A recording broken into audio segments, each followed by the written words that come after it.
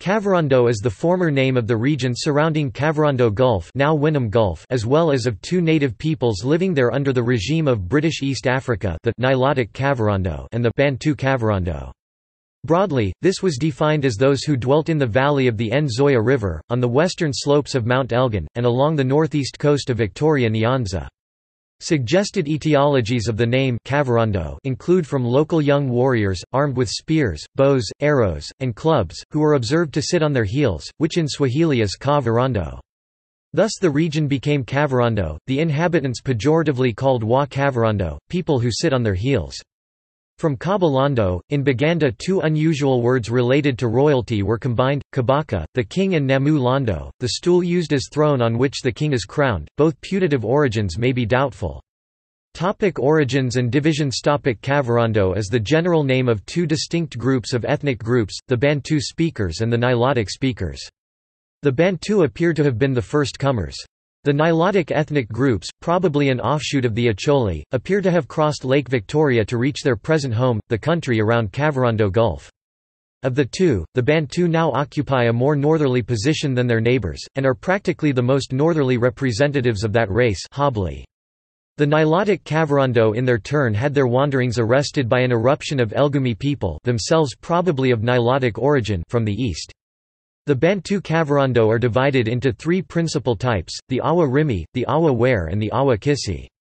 Their Nilotic neighbours call the Bantu Kavirondo Jo Mwa singular, Ya Mwa. The generic name for the Nilotic tribes is Jo Luo singular, Ya Luo, but the Bantu Kavirondo call them Awa Nyoro. The two groups have many characteristics in common. The Kavirondo have many tribes, divided, Sir H. H. Johnston suspects, totemically. Culture and society. A characteristic feature of the people was their traditional nakedness. Among the Nilotic Kavirondo, married men who are fathers wore a small piece of goat skin sembe, which though practically useless as a covering was worn according to ethnic etiquette. Even among men who have adopted European clothing, this goat skin must still be worn underneath. Contact with whites has led to the adoption of European clothing by numbers of the men who were better traveled, but the women who were less traveled, more conservative, remained in nudity or the scanty covering which they wore before the advent of Europeans. Among the Bantu Kavirondo, married women wear a short fringe of black string in front and a tassel of banana fiber suspended from a girdle behind, this tassel having at a distance the appearance of a tail. Hence the report of early travelers as to a tailed race in Africa. The Nilotic Kavirondo women wear the tail, but dispense with the fringe in front. For dandy they wear a goat skin slung over the shoulders. Some of the Bantu tribes practice circumcision, the Nilotic tribes do not. Patterns are tattooed on chest and stomach for ornament. Men, even husbands, are forbidden to touch the women's tails, which must be worn even should any other clothing be wrapped round the body. The Kavirondo are noted for their independent and pugnacious nature, honesty and sexual morality, traits particularly marked among the Bantu tribes. There are more women than men, and thus the Kavirondo are naturally inclined towards polygamy. Among the Bantu tribes, a man has the refusal of all the younger sisters of his wife as they attain puberty. Practically no woman lives unmarried all her life, for if no suitor seeks her, she singles out a man and offers herself to him at a reduced price, an offer usually accepted, as the women are excellent agricultural laborers. The Nilotic Kavirondo incline to exogamy, endeavoring always to marry outside their clan. Girls are betrothed at 6 or 7, and the husband-elect continually makes small presents to his father-in-law-elect till the bride reaches womanhood. It is regarded as shameful if the girl be not found a virgin on her wedding day. She is sent back to her parents, who have to return the marriage price, and pay a fine. The wife's adultery was formerly punished with death, and the capital penalty was also inflicted on young men and girls guilty of unchastity. Among the Bantu Kavirondo, the usual minimum price for a wife is 40 hoes, 20 goats and 1 cow, paid in installments. The Nilotic Kavirondo pay 20 sheep and 2 to 6 cows. The husband-elect can claim his bride after half payment. If a woman dies without bearing children, the amount of her purchase is returnable by her father, unless the widower consents to replace her by another sister. The women are prolific and the birth of twins is common and considered a lucky event, which is celebrated by feasting and dances.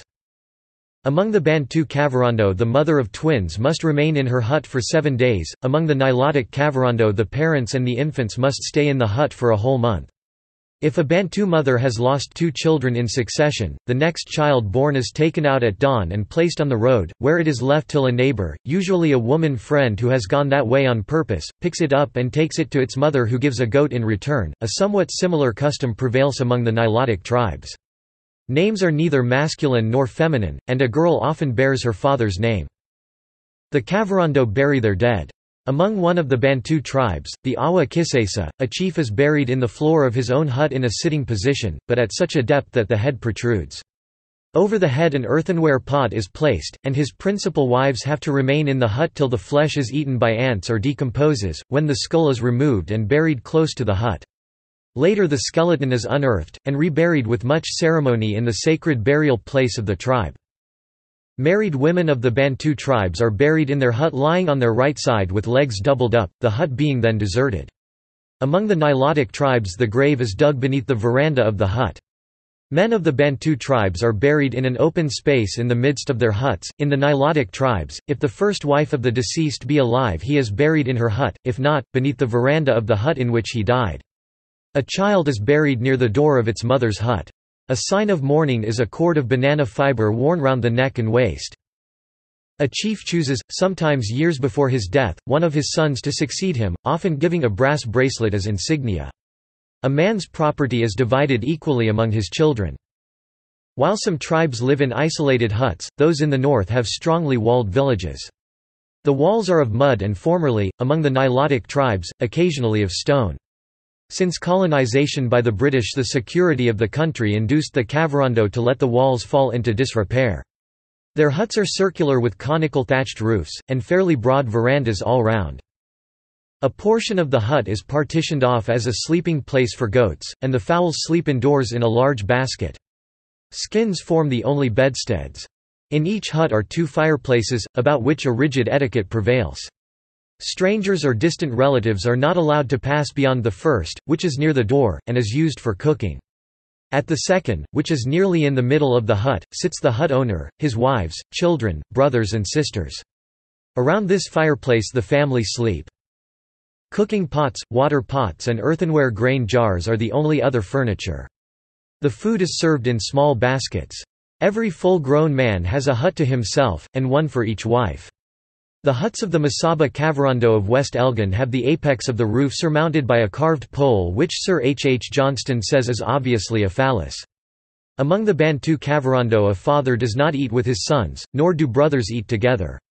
Among the Nilotic tribes, father and sons eat together, usually in a separate hut with open sides. Women eat apart and only after the men have finished. Though a peaceful people, the Kavirondo fight well. Their weapons are spears with rather long flat blades without blood courses and broad-bladed swords. Some use slings, and most carry shields. Bows and arrows are also used, firearms are however displacing other weapons. Kavirondo warfare was mainly defensive and intertribal, this last a form of vendetta. When a man had killed his enemy in battle, he shaved his head on his return and was rubbed with medicine, generally goat's dung, to defend him from the spirit of the dead man. The Awa Wanga abandoned this custom when they obtained firearms. The young warriors were made to stab the bodies of their slain enemies. In the colonial era, the Kavirondo are on the increase due to their fecundity and morality. Those who live in the low-lying lands suffer from a mild malaria, while abroad they are subject to dysentery and pneumonia. Epidemics of smallpox have occurred. Native medicine is of the simplest. They dress wounds with butter and leaves, and for inflammation of the lungs or pleurisy, pierce a hole in the chest. There are no medicine men, the women are the doctors. Certain of the incisor teeth are pulled out. If a man retains these, he will, it is thought, be killed in warfare.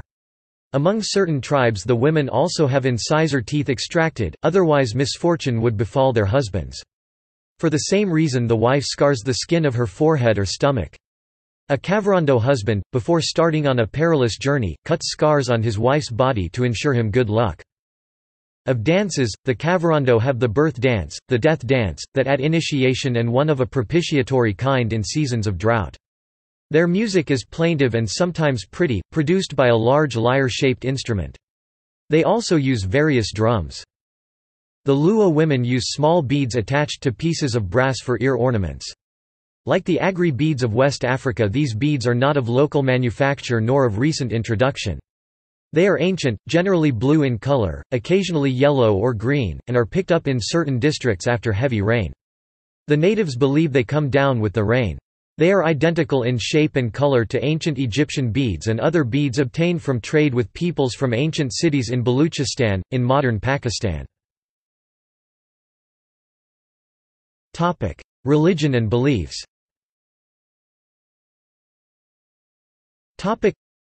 They appears to practice a vague ancestor worship, but the northern tribes have two gods, Awafwa and Ishashemi, the spirits of good and evil. To the former, cattle and goats are sacrificed. The Kavirondo have great faith in divination from the entrails of a sheep. Nearly everybody and everything are ominous of good or evil to the Kavirondo. They have few myths or traditions, the antbear is the chief figure in their beast legends. They believe in witchcraft and practice trial by ordeal. Economy.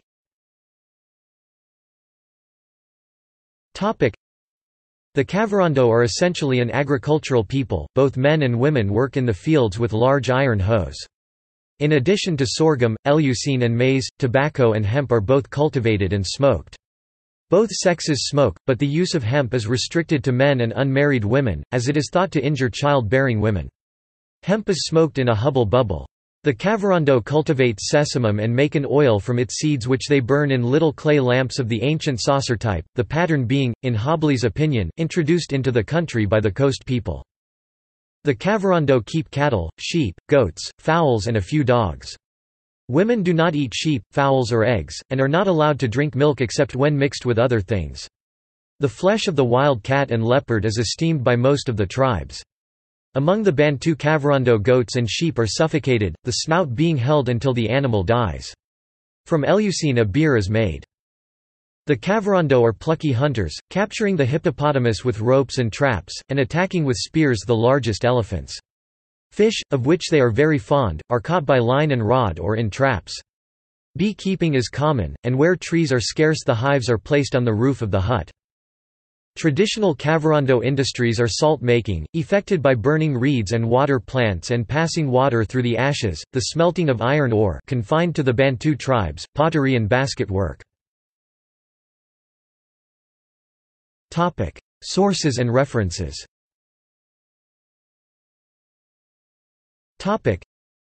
This article incorporates text from a publication now in the public domain. Joyce, Thomas Athol 1911. Kavirondo. In Chisholm, Hugh. Encyclopædia Britannica, 15 11th ed. Cambridge University Press. p. 701. C. W. Hobley, Eastern Uganda, An Ethnological Survey Anthrop. Inst. Occasional Papers, No. I. London, 1902. Sir H. H. Johnston, Uganda Protectorate 1902. J. F. Cunningham, Uganda and Its Peoples 1905. Paul Kallman, The Victoria Nyanza 1899.